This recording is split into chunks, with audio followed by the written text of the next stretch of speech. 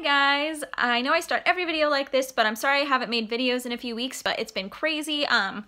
Me and my fiance moved into our own apartment. I don't live at home anymore, which has been a crazy transition, and all of them packing and moving and buying stuff for the apartment and setting up bills and internet and electricity and all those things.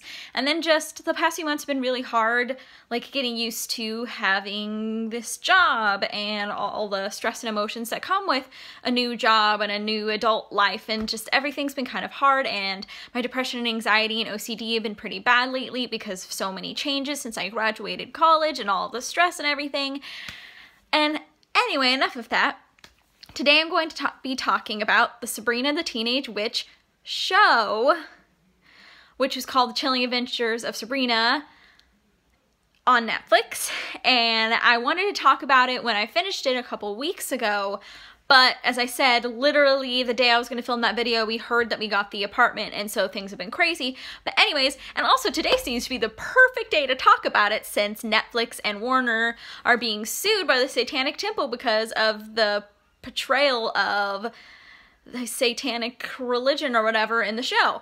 So perfect time to talk about it. Anyway, I knew going into it that it was obviously going to be way, way, way different from the live action show from way, way back and the cartoon. Those things were really cheery and cheesy, and I knew Chilling Adventures obviously it's going to be dark, and also since it's in the same universe as Riverdale, so it's going to be crazy and dark.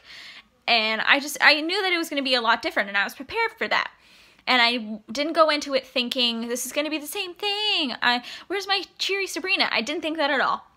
I personally loved it. It's freaking creepy, scary AF, which I wasn't quite prepared for how scary it was going to be, but I honestly loved it anyway.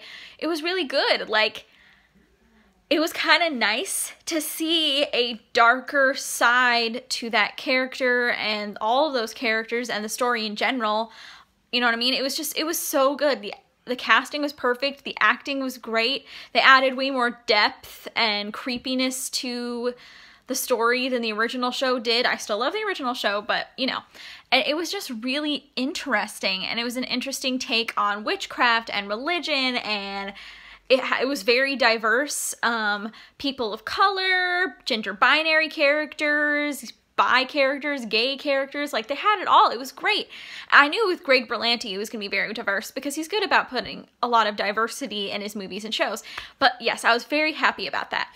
But honestly, like, it was really, really, really good. Like, if you don't like scary stuff, it can be pretty scary at times, but I don't think it ever goes like into like super horror movie Halloween or Friday the 13th or any of that kind of category, or like, you know, Paranormal Activity. None of that. It is creepy, but it's a good mix of creepy and funny and stuff, so I think that you should try it. You don't have to watch the other Sabrina shows to understand this because it's a brand new intro to her character.